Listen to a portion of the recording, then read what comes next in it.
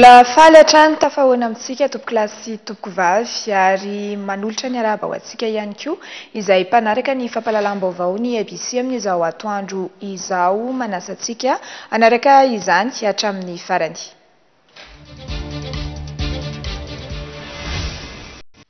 Anboantsika ny fotoana ny tatitry ny filakevitry ny minisitra lohahevitra maro indray no nivohitra nandritra izay filakevitry ny minisitra omaly izay isan'izany momba ny fananganana ny toekarena toerana fikarakarana ny be antitra ho an'ireo mahery fo eo ihany koa ny fampiakarana ny aba takina amin'ireo mpitrandraka mpandrarà mikasika ny arena kibon'tany aperinasa nandroso tolo-kevitra tao anatin'ny filan-kevitry ny minisitra izay ihany koa ny ministry ny fiarovam-pirenena ny ministry ny toekarena sy ny fitatanam-bola ny ministry ny fanajariana tany ny toeram-ponenana sy ny asa vaventy ary ao ato anatin'ity fanadihadiana ity ary ny famotinana izay filan-kevitry ny ministra izay Mikael Ramarla sy Andry Rarmanan.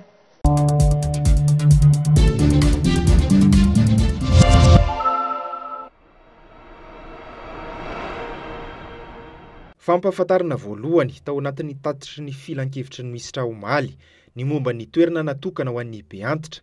Araka izany dia hatsangana ao Moramanga anatin'ny velaran-tany mirefy 709 metatra tora-droa ny toerana fikarakarana ireo be antitra na ireo ancien combattant nationaliste. Araka ny fampanantenana nataon'ny filoham-pirenena ho azy ireo dia tany izay any ministera isan-tokony ka nafindra ho tantanan'ny ministera ny fiarovam-pirenena. Manaraka izany ihany koa ny momba ny aba takina amin'ireo mpitrandraka mpandraharaha mikasika ny arena ankibon'tany.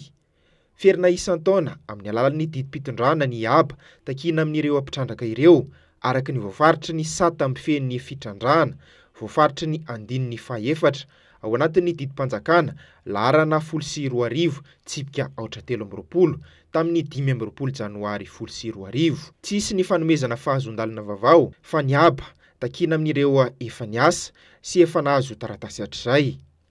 Lohahevitra manaraka tao anatin'izay filan-kevitry minisitra izay ihany koa ny momba ny didim-panjakana mametraka ny lamina vaovao eo anivon'ny tafika malagasy. Araka ny tolo-kevitry ny ministry ny fanajariana tany, ny toeram-ponenana sy ny asa vaventy ihany koa dia noraisina ny didim-panjakana mamaritra ny filan'ny fanjakana ireo toerana voafaritra ao anatin'ny PUD na ny plan d'urbanisme directeur ho an'ny toerana manodidina Antananarivo renivohitra ahitana commune miisa 730. Izany dia efa niarahana nidinika tamin'ireo ben'ny tanàna rehetra voakasika izany ka ireo toerana voafaritra ao anatin'izany dia tsy azo anorenana na ampiasaina raha tsy ny fanjakana irery ihany. Ankoatra ireo tompon'andraikitra maro isan-karazany izay voatendry andray toerana ambony dia isan'izany Rakotondrasoava Fetraniaina izay voatendry directeur de la régularisation des médias. Eo amin'izay tatitry ny filakevitry ny minisitra izay hatrany fa momba ny fepetra mikasika ny coronavirus kosa indray dia mampafantatra ny rehetra ny fitondram-panjakana fa ho tanterana ny fanadiovana sy ny fandrarahana fanafody ireo mpandeha fiaramanidina rehetra avy any amin'ireo firenena rehetra ahitana ny valana aretina coronavirus toy izay ihany koa ireo entana sambo avy any amin'ireo faritra sy firenena ahitana ity valana aretina ity raha sanatrika misy ny fahatongavan'ny valana aretina dia raisin'ny fanjakana tanana ny fitsaboana sy ny fikarakarana rehetra.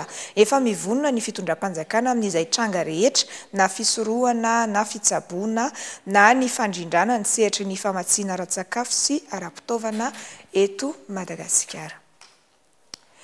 Eo amin'ny lafiny politika kosa indray tsy nety nitondra ny heviny manodidina ny lisam-pifidianana izay miteraka ady hevitra be eto amin'ny firenena ny teo anivon'ny komity miaro ny fahitsinana ny CSI raha nanontanian'ny mpanao gazety omaly. Nanosika hevitra kosa ny filohan'ny CSI mba hirosoana amin'ny fampiasana ny ahitao arakajy mirindra eo amin'ny fikirakirana ny soram-piankohonana mba ho vahaolana maritra amin'ny fanatsarana ny lisam-pifidianana. Ny CSI sy ireo rafitra misehatra miady amin'ny kolikoly izay na mpiantso mpanao gazety mo omaly nanaitra ny parlemanta mba tsy hampiandry intsony ny fandaniana ilay didy tsy volana momba ny famerenana ny arena azo tamin'ny tsy ara-dalàna. Clarisse Razermanana sy Ginara Zonarso.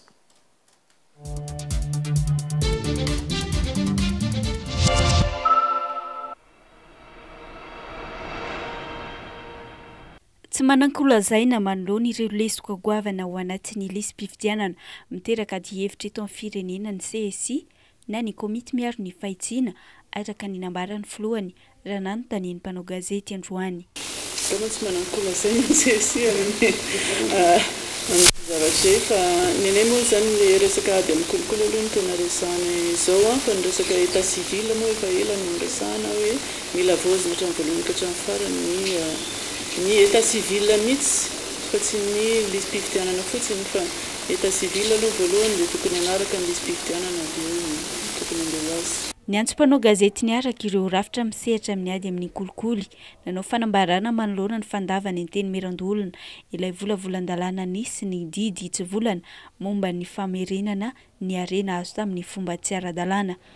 Araka ny fanambarana nataon'izy ireo dia miteraka fahabangana amin'ny fampiarana ny ady amin'ny kolikoly eto amin'ny firenena ny tsy fahalaniny ity volavolan-dalàna ity. Zavatra andrasantsika dia hoe vofiana no anana lalàna iray ny rafitra miady amin'ny kolikoly ka afahana miazona sy manao fanakiazana ireo fananana izay azo amin'ny fandikan-dalàna.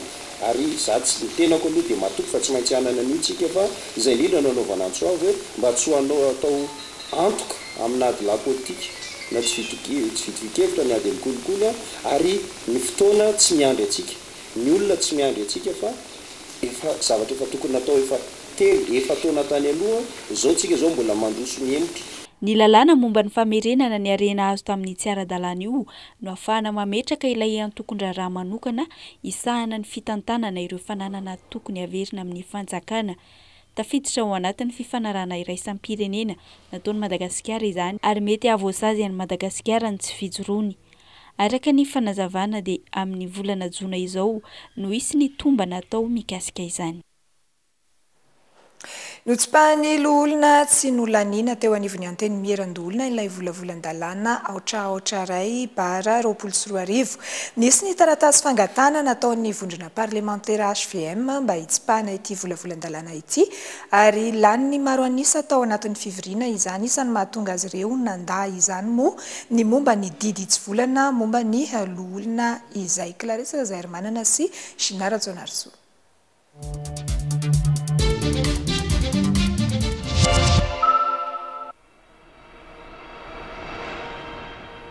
Notsipaina tsy nodinihina izay raha atsorina ny fanapahan-kevitra no raisiny maronista teo anivon'ny teny merandolona momba ilay volavolan-dalàna ohatraohatra ray tsy valana 24.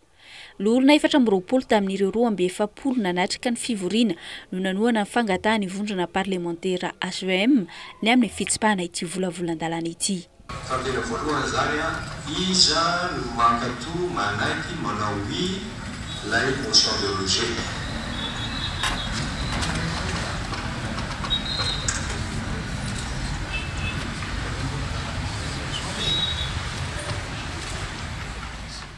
Tsy nedinkevitra nanodinina teo anivony ny teny merandolona ity volavolan-dalàna ity. Araka ny fitsipika anatiny fe azy ireo dia fangatahana naroso ny vondrona parlementaire no nandraisana fanapahan-kevitra ary laniny maronisa. Niezaka nandresy lahatra ny amin'ny tokony nirosoana avy hatrany tamin'ny tsangantanana momba ilay volavolan-dalàna kosa ireo olona manoana fitondrana ankehitriny na dia teo aza ilay fangatahana fitsipahana avy amin'ny vondrona parlementaire.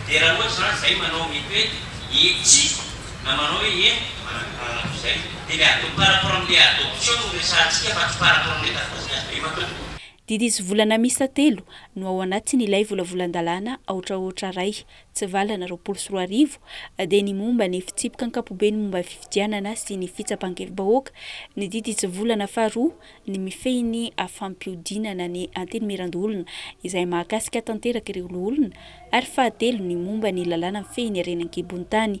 Io didy tsy volana mahakasika ny olona io izay voalazan'izy ireo fa misy mifanipaka amin'ny voalazan'ny lalam-pandrenana ka nahatonga ny avy amin'ny HVM nangataka ny fitsipahana izany. Mifanohitra voalazany anteny fahavalopolo ao amin'ny lalam-pandrenana izay milaza fa ny olona Madagasikara no anaran'ny mpikambana ao amin'ny antenimeran-dolona 10 taona ny faharetan'izany ny asany.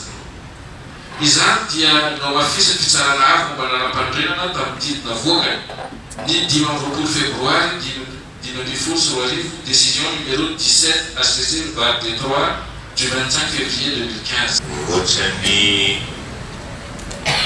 vovitaka ihany tena tao amin'ny fanapahan-kevitra zany a nomezana lalana filoha republika azo manao lalàna zany satria raha ny teny izay vosoratra ao anatin'ny valina dia mazava tsara fa misy lafina lalàna zany izay nampanantenaina anay ka tsy hokitena mihitsy ao anatin'izany fanomezan-lalàna zany hainao zany a nivadika zalantrafa le izy a rehefa tonga ny fotoana nanaovana azy. Araka ny fanazavan'ny filohan'ny antenimeran-dolona tsy miverina intsony amin'izy ireo ny momba ilay volavolan-dalàna notsipahina mety hisy kosa ny tolo-dalàna avy amin'izy ireo mba hitondrana fanovana amin'ny votoatin'izany. Zay zao ny anarina manao proposition de loi zay a anarina rehefa amin'ny session ordinaire fa hitanareo ny proposition de loi na manao proposition de loi zay mbola ataoko hoe sometiavana any amin'ny gouvernement rehefa tsy avoaka amin'ny gouvernement iny motiveny fotsiny hoe tsy mety dia mijanona any iny fa zay zao amin'ny fandavanay ny rejet tao nangatan'ny groupe parlementaire HVM dia mino fa ny suite logique any dia misy proposition de loi momba ny restructuration ny Sénat zay lalàna zany tsisy madiso an'izany. Raha tsy ivina efa nisy ny didy tsy volana miisa telo no anaovana tsangan-tanana teo anivon'ny antenimeran-dolona saingy tsy lany maronisa izany ny talata teo. Isan'ny nanahirana ny fifangaroana ireo didy tsy volana samihafa ao anaty volavolan-dalàna iray hoy ireo olona. Ohatrany zahay any Antsemoany tsy mahay filet de poisson zao fa ny anay tonga miaraka ao ambavao zay vao manarany le arety ka rehefa sendra misy arety ino arety de poisson zay rehefa tsy afakinay izy dia aloha miaraka mbenofo raha hoe mandamy Sénat dia dikan'izany hoe mandamy fivoarana asikomasany koso tompoko be mpanomboana iny hoe tsy tifampadroso zany ny Sénat raha tsy koso tompoko makoa retasika élection générale moa dia ino dia fahitsitsiana zavatra tonga am'le mikasika ny fonctionnement sy zay sénateur zay ino nanirana hoe à titre transitoire za saka sameketo hoe za zao zany sénateur à titre transitoire. Fantatra amin'ny mazava-dehibe ireo didy tsy volana amin'ny fampandrosoana eto amin'ny firenena saingy tsy maintsy fantarina tsara ny votoantiny izany hoy ny faneho-kevitra ireo olona. Mila fotoana lava kokoa andinihana izany izy ireo ka antony tsy nankatoavana izany avy hatrany mba hamerenana azy ho dinihana fanondroany. Andrasana araka izany ny famerenany antenimeram-pirenena ilay volavolan-dalàna ohatraohatra roa tsy valana 24 ao amin'ny lapana nosikely rehefa naverina ho dinihana fanondroany any amin'ireo solombavam-bahoaka. Manomboka mivoaka amin'izao fotoana izao ny fitakiana samihafa momba ny tokony jerena ny orinasa malagasy eto amintsika fa nibana ny orinasa malagasy no mitranga hoy ireo mpiasa ao amin'izay orinasa izay anisan'izany ny Sofitrans eny Vato. Akoatra izay nanao fitokonana ihany koa ny mpiasa teo anivon'ny orinasa Kroma niaraka tamin'ny Sorabavety nilaza fa tsy nandray karama 3 volana izy ireo. Mikael Ramarolaja, Sel Anjarafeno ary Mampionina Andrianjalala sy Andra manana no nanao ny fanadihadiana.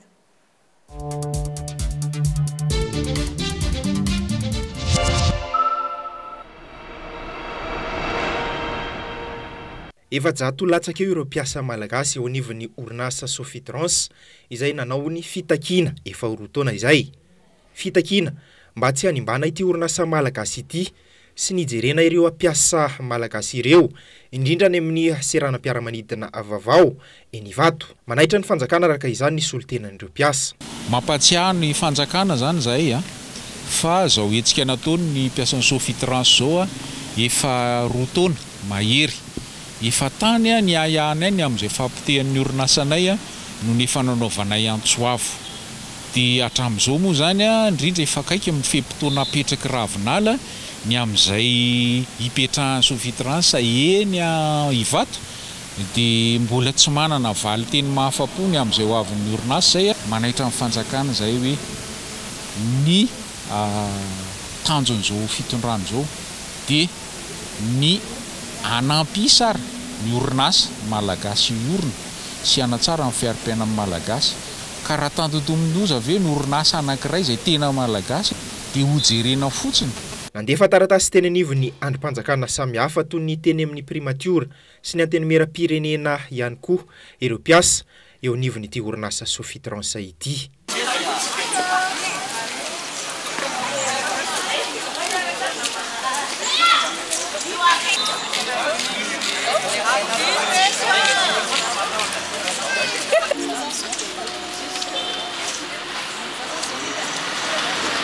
Akoatra izay dia nitokana ihany koa ny mpiasan'ny orinasa Kromita amin'ny tsy nahazahoana izy ireo ny karamany. Ka izay no nahatonga nay niakatra zany voalohany mahakasika ny tsy fanomezana ny karama izay efa miditra eo amin'ny 3 volana raha tapitra ty volana marsa 24 ity. Dia eo ihany koa ny fametrahana le cellule de crise moa ny resahako teo. Izay cellule de crise zay moa no ezanay anairana fitondram-panjakana fametrahana anazy. Ny mpiasa ray manontolo na ny any amin'ny tobi-pitrandrana na ny aty amin'ny Ibc aty Antananarivo dia ao anatin'izay tsy fandraisana karama zay daholo. Any amin'ny fitondram-panjakana no misadrese fitakianay satria ny mpampiasa zany atreo dia tsy mahavaha olana. Tsy vao izao moa no nanao izay fitokonana izay ireo mpiasan'ny Kroma ireo. Raha ny vaovao navoakan'ireo gazety isan'andro momba ity orinasa Kroma ity anefa dia milaza fa mety misy ny ambadika politika amin'ireo fitakian'ny mpiasa ireo, hoy ny tale generaliny. Eo amin'ny lafiny kolotsaina mampirisika ireo manam-pahefana isan'ambaratonga ny fikambanana aro ny harem-bako-pirenena malagasy na ny APM ny tokony ampiarana ireo lalàna manan-kery momba ny fananganana trano ao anatin'ny faritra atapo-tanànana Antananarivo, isan'izany ny eny Manjakamiadana izay misy ny rovana Antananarivo. Araka izany dia tsy tokony ahitana mari-trano manaratsy endrika na manimba ny maha-izy azy ny faritra iny.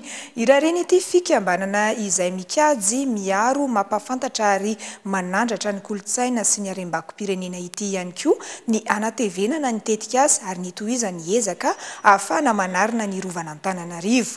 Tokony ifanaraka indrindra amin'ny fenitra silamin'ny iraisam-pirenena ny fivezivezena ary ny fandrindrana rehetra amin'ny toerana natao andraisana olona maro eny atoerana, izay antenaina ho vita tanteraka amin'ny fotoana kalazantsika ny tsingeritaona fa 80 taona niverena ny faleovatena ny Madagasikara ny 20 Jona ho avy izao.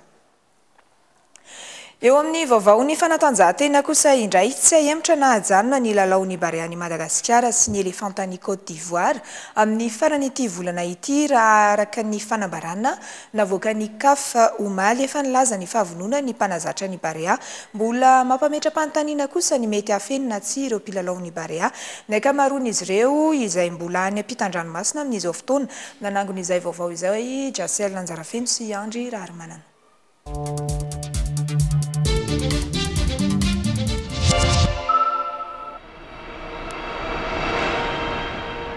Tsy miova ny fandaharam-potoana efa napetraka natanterahana ireo lalao baolina kitra aty Afrika raha ny fanambarana navoaka ny CAF omaly. Tsy mbola misy firenena afrikana nanambarany OMS fa tena rasibatry ny coronavirus na isan'ireo firenena tandindomindoza hatreto na dia efa maromaro aza ireo firenena afrikana ahitana io tsimoka aretina io. Tsy azo ny rehetra trehina na atao huis kosa ny lalao raha toa ka efa ahitana fiombony aretina coronavirus ao amin'ilay firenena anatanterahana izany. Tsy ahemitra na hajanona arak'izany ny lalaon'ny Barea-ny Madagasikara sy ny Elefanta ny Côte d'Ivoire amin'ny farany ity volana Martsa ity raha ny votoatiny ao anatiny io fanambaran'ny CAF io. Tsy mbola nilaza ny heviny manoloana izany kosa ny Federasion'ny Baolina Kitra Malagasy. Rajaivina nefa efa namoaka didy ny Ministeran'ny Tanora sy ny Fanatanjahantena ny talata lasa teo hoe ahato avokoa ny fifaninanana ara-panatanjahantena rehetra eto Madagasikara mba hisorohana ny mety ho fianaky ny aretina coronavirus. Efa nilaza ny heviny tao amin'ny pejy Facebook ny ihany koa ny mpanazatra ny Barea Nicolas Dupuis momba ity raharaha ity. Manaja ny fanapahan-kevitra raisin'ny CAF ho izy raikitra arak'izany ny lalaon'ny Barea sy ny Elefanta ny Côte d'Ivoire. Fanontaniana mbola mipetraka ny hoe ho afaka hiatrika ity lalao amin'ny farany volana Martsa ity ve ireo mpilalao malagasy mila ravinahitra any ivelany raha tsy maintsy irosoana izany. Kluba maromaro no efa tsy manaiky ny voan'ny mpilalao ao amin'ny ntsony izao hisorohana ny mety ho fifindran'ny aretina coronavirus. Efa nametraka ihany koa ny Ministeran'ny Fahasalamam-bahoaka eto amintsika fa tsy maintsy atoka-monina 14 andro niza mpivahiny avy any ampitan-dranomasina miditra eto Madagasikara. Eo amin'ny trangam-piarahamonina kosa indray gony fendrongony misa 430 milanja 75 kilao no saron'ny polisy tetsy Ambohimanambola. Araka izany dia lehilahy 70 taona no trateky ny polisy tao an-trano niaraka tamin'ny gony fendrongony avy any Ambovombe ireto rongony ireto ary saika aparitaka eto Andrenivohitra saingy izao saron'ny mpitandro filamenana izao raha ny fampitam-baovao avy amin'ny polisy pirenena manoloana ny fiparitahan'ny rongony tahaka izao moa dia tsy mitsahatra ny manentana ny ray aman-dreny hatrany ny polisy pirenena mba anara-maso ny zanany ary midina an-tsehatra hatrany an-tsekoly mampianatra sy manabe ireo ankizy mba tsy ho tafaropoka ao anatin'ny izay zava-mahadomelina izay. Ivadika amin'ny maresaka iraisam-pirenena kosa isika miisa 500 sy 4 alina sy 1 hetsy ireo olona mitondra ny tsimbokaretina coronavirus ary 70 sy 307 no efa namony ainy maneran-tany araka ny taremarika navoaka farany ny maraina teo. Italia, Iran, Korea Atsimo, Frantsa no firenena tena mitondra faisana amin'izao fotoana izao. Efa nanomboka ny sokatra omaly kosa ny sasany amin'ireo orinasa sinoa tsy maintsy katona noho ny fianaka ity aretina ity raha antsika ny fanadadiana momba izany.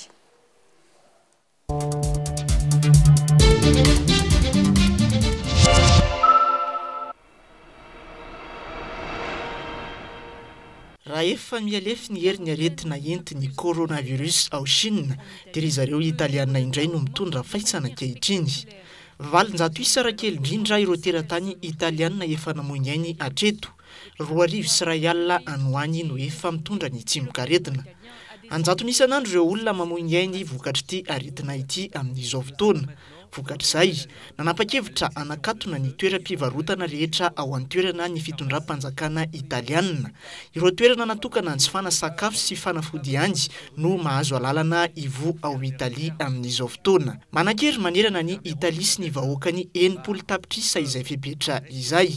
Mandidina ny 520 miliara euro ny famatsim-bola tokany fitondram-panjakana iadina amin'ity areti-mandroza ity ao an-toerana amin'izao fotoana tsy maharaka ireo marary intsony ny hopitaly.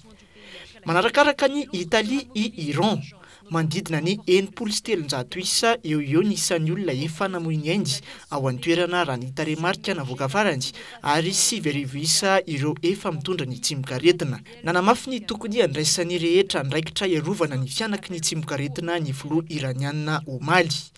Korea Atsimo no firenena manaraka izay ahitana olona marary ny coronavirus miisa 5 sy 707 ary tsy latsaky ny 80 isa ireo efa namoy ainy. Eo amin'ny larana fahadimy no misy andrizareo Frantsay amin'izao fotoana. Raha ny taremarika farany voarahatra dia miisa 1,20 sy 202 ireo teratany Frantsay efa mitondra ny tsimbokaretina coronavirus ary 770 raha kely indrindra no efa namoy ainy. Mikatona avokoa ny toeram-pianarana sy ny toeram-piasana sasany ao Frantsa amin'izao fotoana.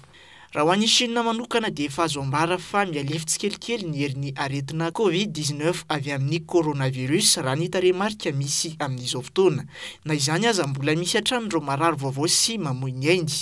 12 ireo teratany sinoa maty ny coronavirus omaly. Raha nisy fotoana izany efa nahatratra hatramin'ny 200 isa latsaka kely tao anatiny 420 ora monja. Io 12 io ny isan'ny olona namoy ny ainy ambany indrindra nanomboka tamin'ny 420 janoary lasa teo. Maromaro ireo orinasa efa nosokafana tao Wuhan omaly, efa nosokafana ihany koa ny fifamoivoizana amin'ny faritra sasany. Ao anatin'ny fatiantoka ara-toekarena tanteraka i Chine indrindra ny faritry Wuhan amin'izao fotoana. Raha tambatra ny fahavoazana nentin'ny coronavirus tao Chine tao anatin'izay 3 volana izay, 777 alina isa ireo olona tratry ny aretina, raha toka 723 kosa ireo efa namoy ny ainy. Maneran-tany misy 504 alina sy ray hetsy ireo olona mitondra ny tsimok'aretina coronavirus ary 704 kosa no efa namoy ny ainy araka ny tarehimarika navoaka farany ny maraina teo. Areto mandosa tsy mbola hitampanafa ny hatreto ny Covid-19 avy amin'ny coronavirus. Anisan'ny adihevitra mbola eny amin'ny fiarahamonina eny moa zany izay coronavirus izay hoe tokony ho idina ny sisy tany, tokony mandray fepetra ny fitondram-panjakana. Efa nisy moa zany efa tanterina tamintsika tamin'ny fiandohany vaovao teo ny momba ny fepetra ho raisina dia ny fandrarahana fanafody any anatin'ny fiaramanidina sy ny entana rehetra izay tonga eto Madagasikara manoloana izay coronavirus izay. Hoentina amintsika amin'ny fampahalalam-baovao manaraka ihany moa zany ny fanapahan-kevitry ny fitondram-panjakana manoloana ireny tranga maneran-tany ireny. Dia izay ihany koa no manakatona ny fiarahana tamin'ity atoandro ity sitraka stelina amin'ny fanarahana trano ny fampahalalam-baovao ny Ibc mandrapitafa tompoko.